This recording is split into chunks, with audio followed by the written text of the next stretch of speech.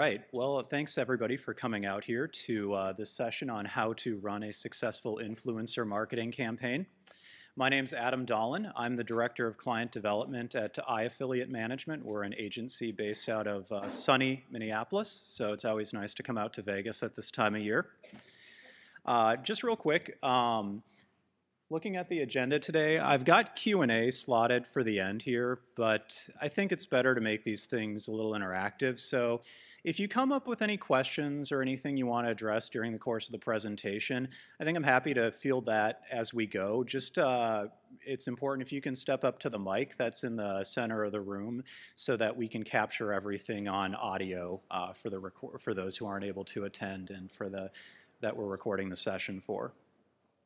So with that said, let's go over the agenda for today's presentation. So it's a hot topic, influencer marketing. The first thing I think it's important to get into is what is influencer marketing? This is going to be kind of high level. Then we're going to talk about planning your campaign,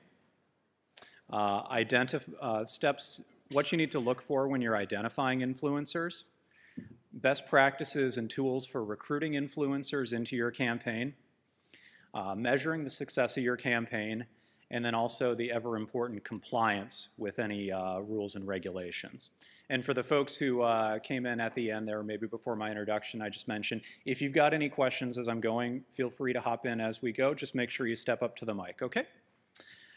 All right.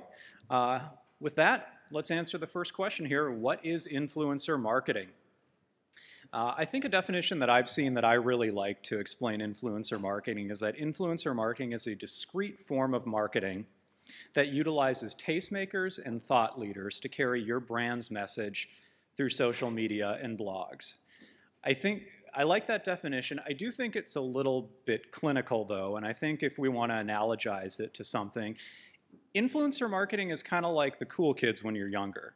If you think about back to when you were little, what's a more effective way to get you to buy something? An advertisement, or if the cool kids were using it? And essentially, influencer marketing is the commercialized form of that. It's getting the cool kids, the popular people on the internet to carry your brand's message and ultimately influence that conversion, although there are certainly other goals that we can have with an influencer marketing campaign. As we've got here, I've got in the Venn diagram there, I've got the different forms of media that exist and kind of where influencer marketing fits in. Influencer marketing is it is a form of paid media. You're going to need to pay your influencers to get started, and we'll talk about what that looks like. But a good influencer marketing campaign can bleed over into where these intersections exist. So a successful influencer marketing campaign, which is paid, can move over to earned media, things like reposts, shares, and they can work with you on your owned media, things like your company's blog. So just keep that in mind as we're going through the presentation, as that in a nutshell is what influencer marketing is. All right, so the first step in running a successful influencer marketing campaign is you need to plan your campaign. It sounds basic, but the old adage of fail to plan, plan to fail definitely applies when running an influencer marketing campaign. And the first step in planning is that you need to know your audience. This is if you're running it directly, if you're an agency, then it's asking your client, what is your audience? And the questions you're asking them here are things like, who do you want to reach? Who's the target market for this message? A good example is an influencer campaign that we've run, like with a meal delivery subscription service.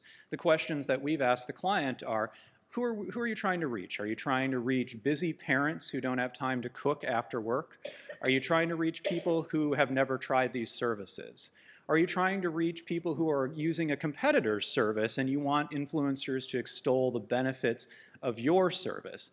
It's these type of questions. It doesn't necessarily have to be down to hard, fast, age, income, sex demographics, but there needs to be some understanding of who you want to reach with the campaign. Simply starting it by saying, we want to reach influencers is going to be too broad, and it's going to result in a very unfocused recruitment effort and a very unfocused campaign. Pardon me there. The next step here is that you need to set clear goals for your influencer marketing campaign. You need to, it's important to define what success for the campaign is going to look like and to back up that success with measurable KPIs. You know, we're here at Affiliate Summit, so I think a lot of us are going to be approaching an influencer marketing campaign from the mindset that we want to drive conversions, we want to drive revenue, and we want to drive leads. But there are other goals that you can have for an influencer marketing campaign. For example, you might want to drive brand awareness. And if that's the case, then you want to define your success and you want to define your KPIs in terms of things like brand mentions on social media. Or you might want to drive engagement with a particular piece of content or with the content that your influencers are writing, so that, and if that's the case, then it's going to be looking at things like social media shares or blog post shares. And then finally, as I mentioned, you know, if we're approaching it as as people who come from the performance marketing side, you know, if we're looking at conversions, then we want to see what the role of that influencer's post is in the overall conversion path. And then the final step in planning your campaign is that you need to allocate budget. There's no industry standard for how you pay for influencer marketing. What I've got here are roughly basically the three ways you're going to allocate your budget. Either it's going to be pay for post, it's going to be on a revenue share basis, or it's going to be in form of barter, in forms of either goods or services. Setting a budget's really important because it helps you outline at the outset what the scope of the campaign is and probably how successful you're going to be. You know, if you approach an influencer marketing campaign with, you know, tens of thousands of dollars of budget to just get paid posts on the most highly targeted influencers, you're more likely to have a good chance of achieving the goals that you're outlining if you're coming at it where we don't really have any budget, we have a nominal rev share. Now, that's not to say that that campaign can't be successful, but it just helps set expectations either internally if you're the merchant running the influencer campaign, or if you're running it on behalf of somebody, setting expectations with that merchant as to what the limitations might be for the influencer marketing campaign.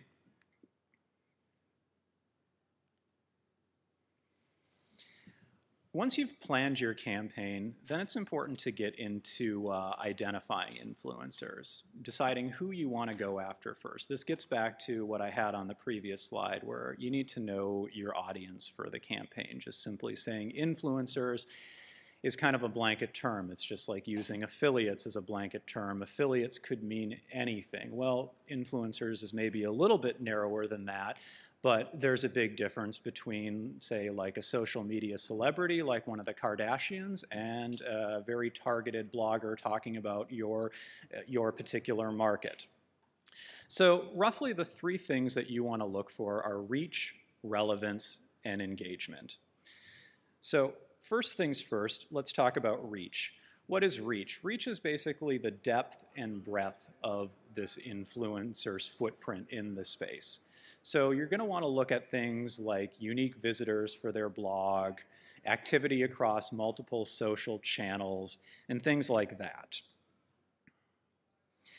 There's a school of thought within influencer marketing that reach is actually the least important metric when you're looking for influencers, that relevance and engagement and a less is more philosophy are actually the more important things to look for when you're looking at influence, but reach is definitely one of the easier ones to come up with.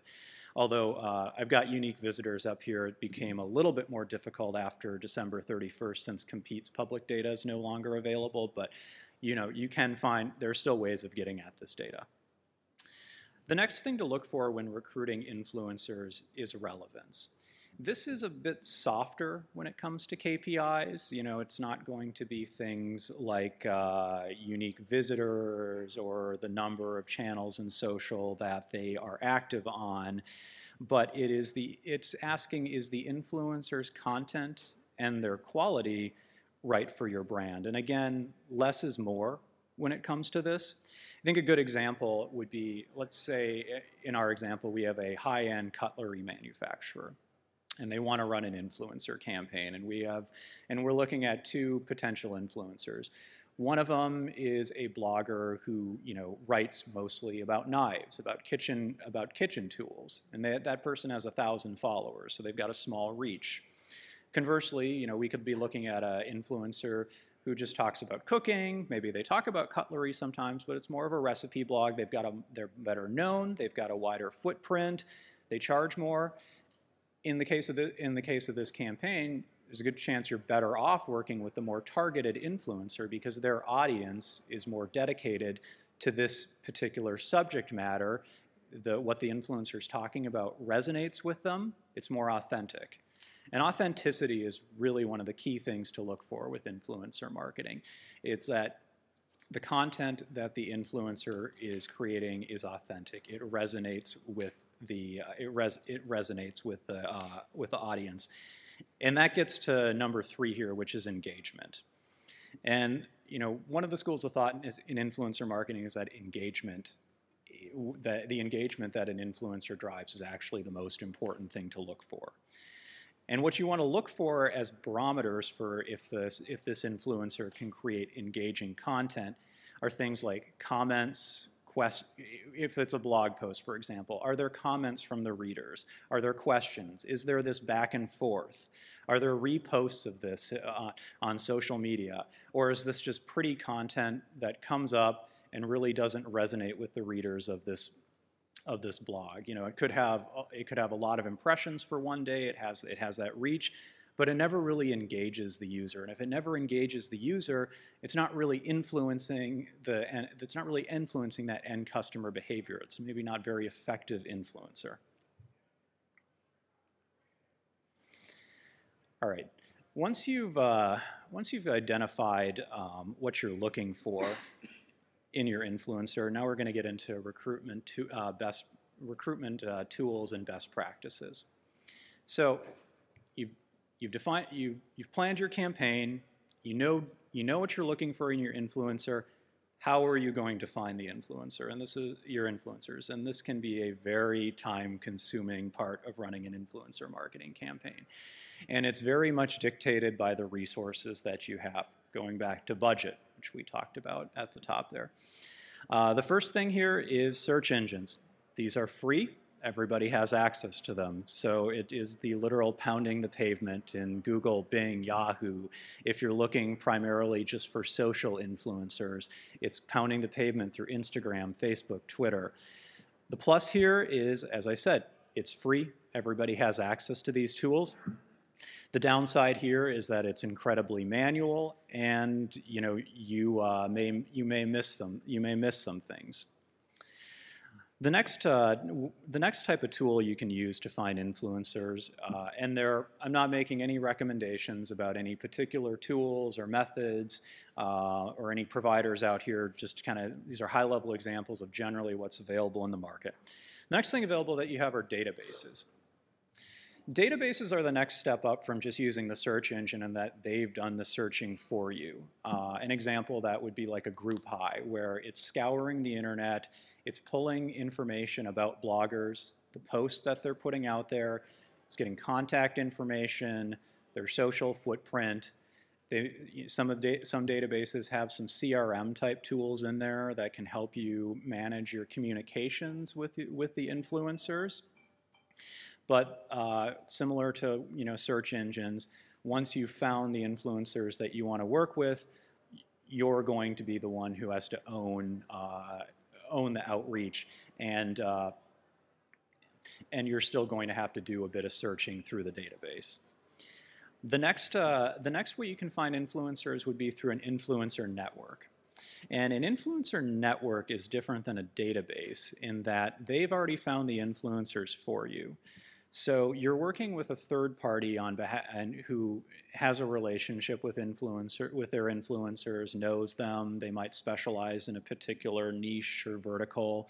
The benefit here is that it takes away a lot of that one-to-one contact that you would need to engage in when running an influencer campaign. You have somebody who's doing that on your behalf. You have a single point of contact as opposed to 1,000 points of contact.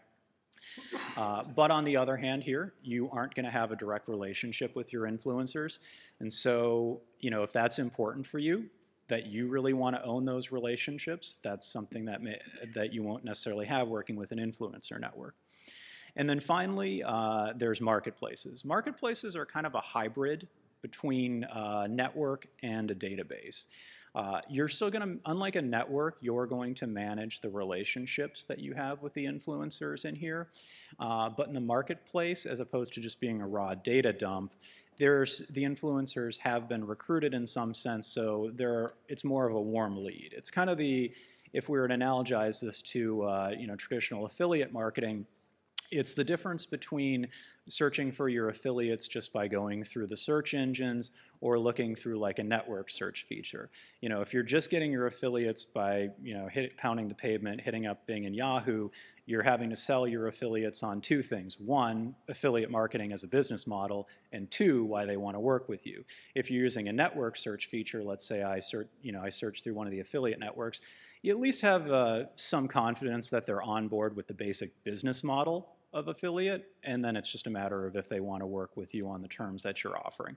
And that's kind of what the marketplaces in the influencer space are providing too. They may not agree with they may not want to promote your product, your payout may not be good enough, but in general, it's a warmer lead. All right. Once you've identified how you're going to be finding your influencers, then I want to just talk about some best practices when it comes to influencer recruitment tactics. Key here, obviously, is to stay organized. So if you're working either with a client or working within your agency, a great low-cost way to organize your recruitment efforts is just to use a shared document. Google Docs is free or next to free, so even just a shared Google Sheet is one way that you can keep track of that. And the things you're going to want to keep track of here is, logical information, the name of the influencer, their contact information, all their social outlets, when you've contacted them, what rate you've offered them. If you have the resources, some people find it easier to use CRM tools. The plus with CRM tools is that they can handle they're set up to manage these relationships. They're pre-built that way. And there are a lot of cheap ones available. So it really just kind of comes down to what you're comfortable with and what you want to, and what makes sense for your budget and for your campaign. If you're managing maybe 20, 30 influencers, having a full-fledged CRM to manage them is probably overkill. If you've got dozens of influencer campaigns with hundreds of potential influencers in them, then a single Google Sheet is probably going to be unmanageable. Other things to keep in mind when you're recruiting influencers, and this is really important, is the importance of an effective pitch.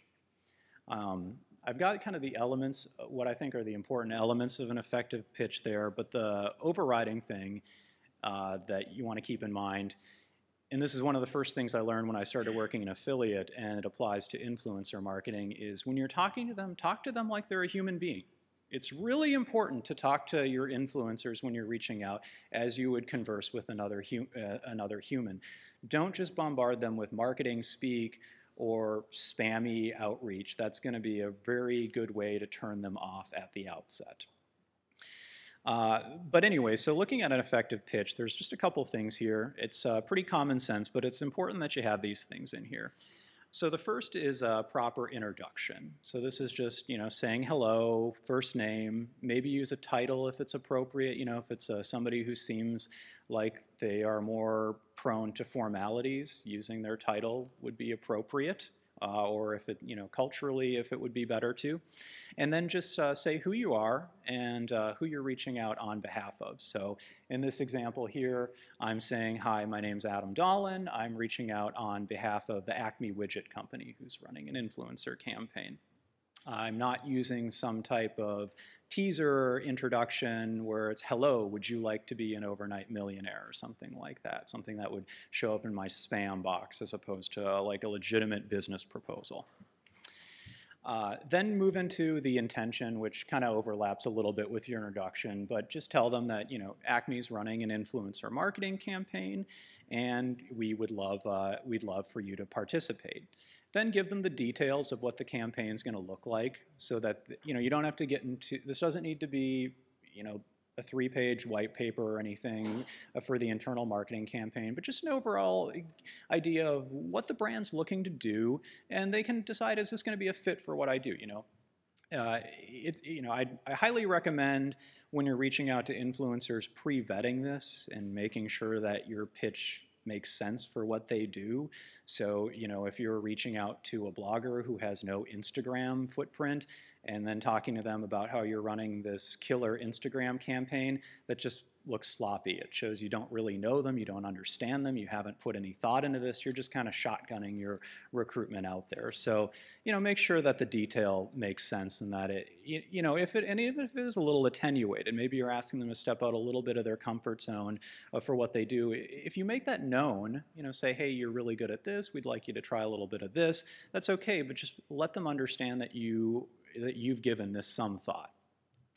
And then finally, finish off just with a call to action. So, okay, you've piqued their interest, you've presented an effective pitch for you, they know what the campaign's going to be, what's the next step? Don't leave them hanging. So is this do they just get started right away? Do they email you? Just let them know. It's not complicated, but just let them know what the call to action is here. All right. Next here is we've planned our campaign, we've identified our influencers, we've put together our document for tracking who we're reaching out to, we've recruited them, we have given them the product to talk about. Now it is time to measure. And this gets back to what we talked about in the planning stage, where different campaigns have different goals. And so, you're going to be looking at different things when you're going to be looking at different key performance indicators depending on what the campaign goals are. So for instance, if the goal of the influencer campaign is to be driving raw site traffic, we're going to look at metrics like clicks. Conversely, if the goal of our influencer campaign is we want to increase our brand's fan base on social media, we want to see, okay, post-influencer campaign, how many more followers do we have on Twitter? How many more followers do we have on Facebook? If we're really looking at the quality of the campaign that the influencer is running, we want to measure social media shares. How many times this blog post was reposted? Engagement, as we talked about, the key metric here, you want to look at what's happening on the post itself. So comments, questions, are users actually engaging with what the influencer has put out there into the world? And then finally, e-commerce, which I imagine most of us are interested in being in the performance marketing side. We're going to want to measure conversions here. So, and this may not necessarily work on a last click basis because a lot of influencers are going to exist at the top of the funnel. They're going to exist at the discovery phase. And so you want to be set up in your analytics platform to see, okay, at what stage in the conversion path was this influencer's content touched, if it was touched at all. All right, so this one, it's the less fun part of influencer marketing, but it is wholly essential. We're going to talk about FTC disclosure rules. Now, because we're here in Las Vegas, I'm just going to talk about what's required in the US. I can't speak for disclosure requirements for other countries, but if you're running an influencer marketing campaign, just be aware of whatever your local laws and regulations are regarding influencer marketing. So when we're talking about compliance, what are we talking about? We're talking about that sponsored content call out. That requirement that when a blogger or social media personality is talking about a brand and they've been compensated for it, the FTC requires that personality to make that known. And the rules and regulations for this in the US are that sponsored content call out is required if it's either paid, so in the case of that upfront, or if it's even if it's just an in-kind transfer. So even if the influencer, it's just you gave them a product to review, the FTC, according to their most recent publications, would require that sponsored call out. Most influencers at this point are aware of what the rules are with this, but it's just important to be proactive with this when you're working with them. So if it's somebody who's inexperienced during your outreach and getting them up and going, just make it known that one of the requirements for our campaign is that you comply with any rules and regulations, because the FTC really does impute responsibility for this to the brand, not to the influencer. And while it can certainly be a pain in the butt to comply with, it's a lot better to tell an influencer who won't participate, no, I can't work with you because you're not going to do this, as opposed to getting caught and having to deal with the fallout of not properly complying with the rules. And then as far as what we've got for requirements, it needs to be clear and conspicuous. With bloggers, it's the sponsored content above the content is typically what's seen. Social media, Twitter, there's certainly a limitation because it's 140 characters, but I believe the hashtag ad or hashtag paid or hashtag sponsored is considered acceptable. In working with influencers, it's really important they need to avoid false claims. And so, if you've paid them and they don't like the product, they need to say that. They can't, if they got a review copy, they need to be open about that. And then penalties for this are civil penalties. It can involve monetary fines, and it can involve monitoring of future marketing campaigns by the FTC, which I think that sounds like about the worst thing to have to deal with in your day-to-day. So again, just better to be upfront with your influencers and making sure that they're in compliance. So we're kind of getting towards the end here. So just to recap, what's influencer marketing? Influencers are thought leaders and tastemakers who you leverage through paid media to carry your brand's message. It's important to define clear goals and metrics prior to identifying and recruiting influencers. Traditional affiliate marketing metrics, may not always be the best. And by this, I'm saying, it's what I was talking about earlier. If you're looking at things just purely on a rev share, on a conversion basis, social blog can be top of the funnel. It may not necessarily be driving that conversion. So trying to measure brand awareness backed out into ROI, it's difficult. And then finally, compliance is important. So familiarize yourself with either what the FTC says or what your local laws and regulations are, just to make sure you don't get into trouble. And with that, we've got a few minutes left. So if anybody has any questions, just feel free to step up to the microphone. Oh, sure. I'll let you both determine who goes first. Hey, thank you for the presentation. You're welcome. My question is, I know you talked about compliance, so what are some tips to kind of monitor how the influencer is presenting our products and services? Sure. So it's depending on what, I think the question is tips on monitoring compliance. It depends on what your bandwidth is. So you might be using a tool that is going to pull in some of the data about the posts that the influencer is putting up. Ideally, in the case at least blog posts, you're going to see it before it goes up. But it's really just a matter of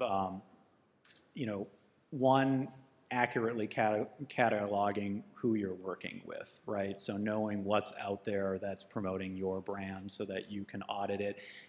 If you have the tools that pull some of this in, that's all the better, but it can be a manual process. Go ahead, sir. All right, Adam. So on the email acquisition part, yes, where you send an email, I've tried long emails and short ones, and I found that usually it's dudes that reply back, but if I'm targeting a female, the response rate is tremendously lower, even if it's the same message.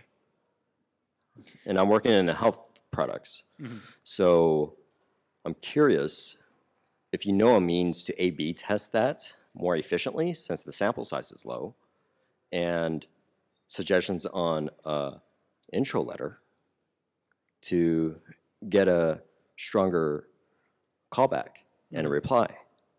Sure. So the question is, we're talking about your actual recruitment of influencers, right? That's not correct. Emails. Okay.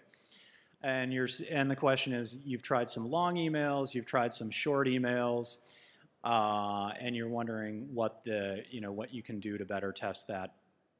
Have you been, how much are you experimenting with the copy and the calls to action in there? I'm fairly, it's unique and personalized for each of them, Sure. for the most part. And I get good responses from a certain demographic, Okay. but not in another one. So I'm curious to know if there's a way to better leverage that.